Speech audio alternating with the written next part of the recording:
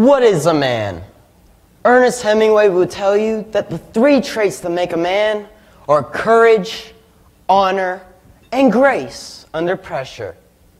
Winston Churchill also has opinions on being a man, stating that a man does what he must, in spite of personal consequences, in spite of dangers, obstacles, and pressures. The question has been answered in so many different ways, and yet there's no easy explanation. For most children today, their view of what a man should be is greatly skewed, as they forget a man is forged by virtues. Let me ask you this. Have you ever seen an Abercrombie & Fitch commercial? How about a Dos Equis commercial with the most interesting man in the world? Kids these days think that to be a man, you have to be strong and tall with rock-hard 6-pack abs. Take a look at me. I don't have any of the traits of a cool kid.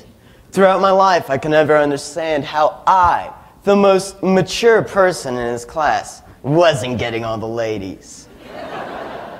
Did you know I was the first person in my class to grow a beard? A beard! And yet I remained at the bottom of the popularity ladder. I got so desperate, I even tried to display my superior intelligence as a sign of being the better man. However, I was forced to drop this plan due to my small stature and fear of getting a black eye. Despite my attempts, I was failing at proving my manhood. But instead of giving up, I turned to my studies for help. And through my research, I discovered something that completely blew my mind. It was that a true man doesn't spend his life strutting his stuff like some model or idol. A real man doesn't have to. What makes a man is a lot more complex than enormous biceps or charming good looks. It's virtues. Yes, virtues. But what about the man I grew up thinking to be the manliest man to ever exist? Ernest Hemingway. We all know what he was up to.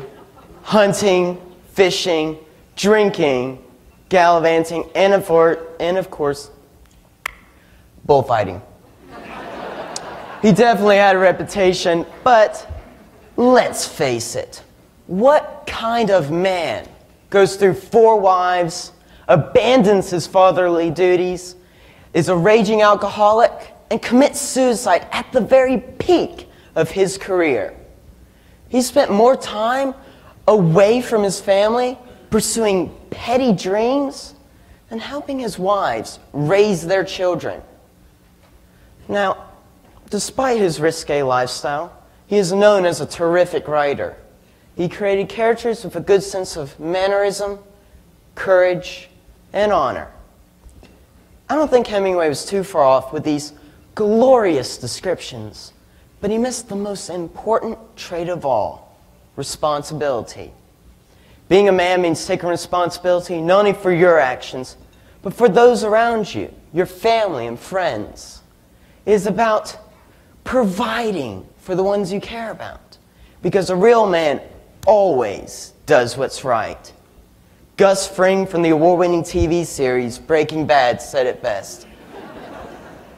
What does a man do? A man provides.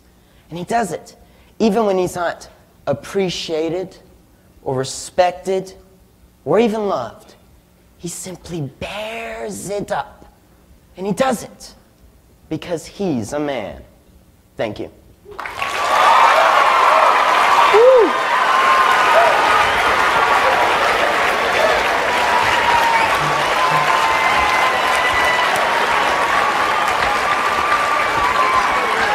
Thank you. They'll unhook you here. All right. Good job. Where is it? There you go.